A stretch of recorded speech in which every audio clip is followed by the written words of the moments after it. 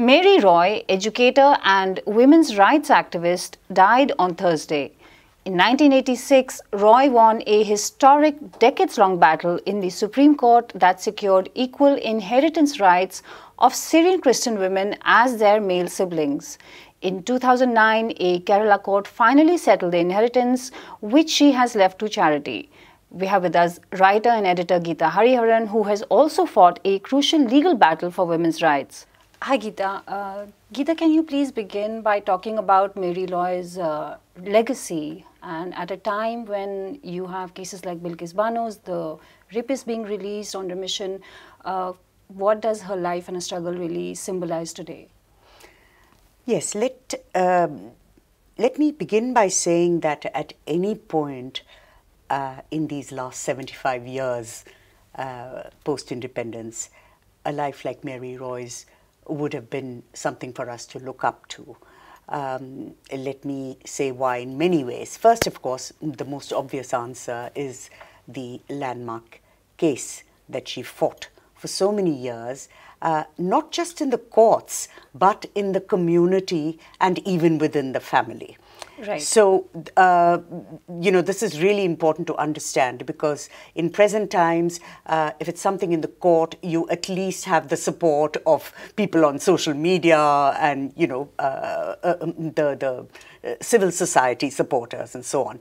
But here was a woman who survived a difficult childhood, restrictive conservative community, but had ambitions. She studied and came back, left a bad marriage and came back with her children and discovered that as a Syrian Christian woman, that she was not entitled to her share of whatever was her father's property. And she was actually asked to leave a cottage in Ooty that belonged to her father. So the shock there, and I think this is especially important to remember, that for middle-class women, when you discover that you might be middle class, you might have certain levels of privilege compared to other women in this country, but because you are a woman, you are deprived of your rights as a citizen. You do not have equal rights. And of course, if you belong to certain communities, it's even worse. So there are various things here. One is that she discovers as a Syrian Christian woman that she's entitled to not only to 1/4, I think, of an equal share. Her brother's share, but or 5,000 rupees, whichever is less. So in other words, there's a specific amount which is mentioned. So I have to say that, I really feel strongly about this, because I discovered the similar fallibility of the Hindu personal law. So I think what we have to look at is that we have brave women who have come forward and said, no, I will not accept this. I will fight it out in court. And that's what she did. And she did get a judgment which struck that down. And so that Syrian Christian women, the Travancore Christian Succession Act of 1916 was no longer valid. Right. Mm-hmm. Yeah. And the value of these cases, again, that is important, because is how other women use this precedent, what it does for other women, other Christian women in that community. And apparently there was a huge backlash, and there were attempts by politicians as well as the church, in short, the establishment, the patriarchal establishment, to say, oh no, if this is with retrospective effect, you're going to have all kinds of cases within the family. Yes. So this is also a very important aspect of this case, which is that, you valorize the family as if it is the unit that upholds equality. Well, it's not. So you have to look at all battles for equality in multiple settings, the court, yes. But if the law cannot be implemented in real life, there's just no point. So it has to be the community, the establishment, which includes the religious establishment, and then, of course, the family. Right, Githa. Githa, a little bit on the context today. Can women like Mary Roy, can there be more women like her today? Do the circumstances allow for that to happen? I think, we have to recognize the very many brave individual women as well as collectives of women, whether they're visible or not. If you happen to be from a particular class background or involved in activities that bring you to the public eye, then people know this, and we are grateful for that. We're grateful for that because we all need role models. We all need people to look up to and say, oh, this is possible. I too can, make my little modest contribution. So that is there. But I think we must not forget that, you mentioned Bilkis Bano. I think in a way she symbolizes this moment that all this talk about 75th year of independence, all this talk, all this lip service paid to women's rights, and what is happening? Here is somebody who expressed faith in the judicial system, who was so brave, was so astonishingly brave, and stood up to rapists, murderers, the terror of that experience as well as the aftermath. Right. And to actually let her down like this, it's not letting down just one woman, it's not letting down just the Muslim community, it's letting down all the women and all the citizens of this country. Because this is not a question of women versus men. It's a question of obscurantism, inequality versus progressive equality.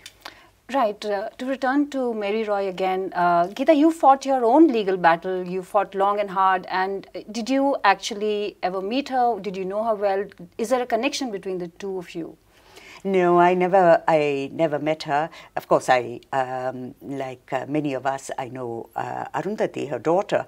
But we do have a person in common, the wonderful advocate Indra Jai Singh, who was involved in both our cases.